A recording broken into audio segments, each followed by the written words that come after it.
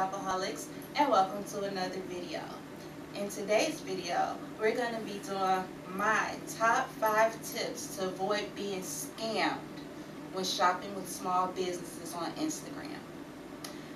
So, I have my phone with me because all of my notes are here. I don't want to get sidetracked and I don't want the video to be too lengthy, so please forgive me and my phone, but these are my notes. So, just a small disclaimer before I get started. All of these tips are based on my personal experiences, my personal opinion, everything from starting my business and being scammed up into doing business to business and being scammed, and I'm trying to help avoid that for you guys as well as my fellow entrepreneurs. The goal is to help everybody get better. We are approaching Black Friday, Cyber Monday, and the holiday shopping season. All the red flags are in the back of your mind before making a purchase. That is the purpose of today's video. Okay, so without further ado, let's jump right into the video. So tip number 1, try to shop with businesses that have a legitimate website. A lot of small business owners prefer for you to DM them. However, based on my personal experiences, I choose to shop with people that have a legitimate website. So this helps to make my shopping experience better because it's the ease of checkout for me.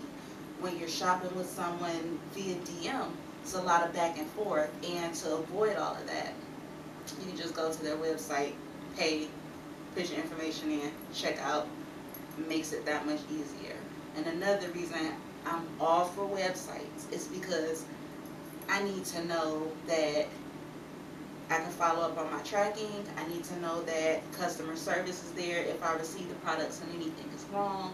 And it's just the best solution for me personally. Tip number 2, if you do have to DM the order, try to make sure that the business owner sends you an invoice via PayPal. 1, it's more professional, and 2, it helps to keep a paper trail just in case things go sideways. Number 3 is to not rush to place an order with people that DM you. I'll get more into this one in my story time, but just know that you don't have to feel compelled to shop with someone just because they're telling you, oh, I'm having a great sale, oh, my prices, or oh, I'm a young entrepreneur and I just need support.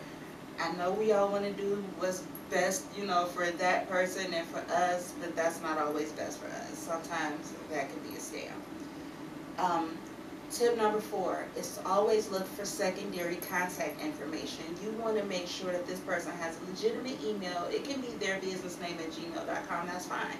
But you want to make sure that that's somewhere, either on their Instagram page in the bio. You want to be able to click the email link on there, or if they have a legitimate website, you want to make sure that there's a contact page where you can fill in something and it's going to an email. This is just for follow-up purposes. You want to be able to follow up on your order. And tip number 5 is the last tip. If something looks too good to be true, 9 times out of 10 it probably is.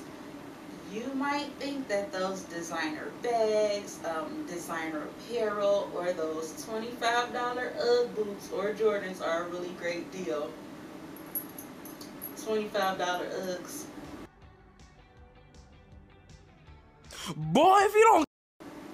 Not a great deal. So basically what happens is you place your order via DM for these $25 Uggs, and you get a, oh my God, thank you so much for shopping with me, but you never get a product. That person is getting a lot of profit and sending out no merchandise. So with that being said, guys, please exercise caution before placing an order with the small business. You want to make sure that you're not only protecting your coins, that you're protecting basically yourself. You just want to make sure that everything is legitimate. You don't want to place big orders for Christmas, all your loved ones, and get nothing in return. So that's enough of my tips. That's about everything. Now it's story time. So when I first started my business, I had a young lady reach out to me via DM telling me that she's having this really great sale, like really great deals on her page. And at the time, First Slides were just like, it was just going into spring/summer, and I wanted First Slides. So I ordered those and something else, I forget what it was.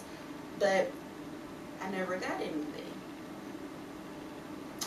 I remember maybe a month going by and still nothing. I actually forgot about the order.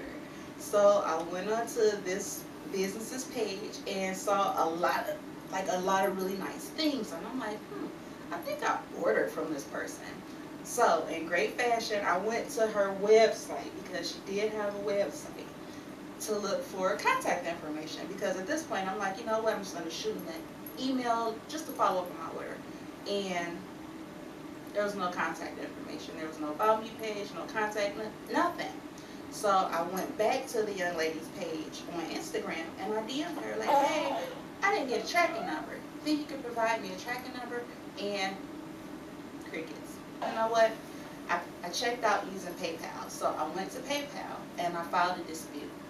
It took PayPal about 30-ish days to resolve my issue and to give me a refund. And I'm super grateful that I got the refund. I'm just sad that I didn't get my merchandise. So with that being said, I'm going to say maybe 2 days later after getting my refund, this business owner reaches out to me on Instagram. She's like, hey, did you order First Slides and whatever that other thing was? And I didn't respond. I left it on read.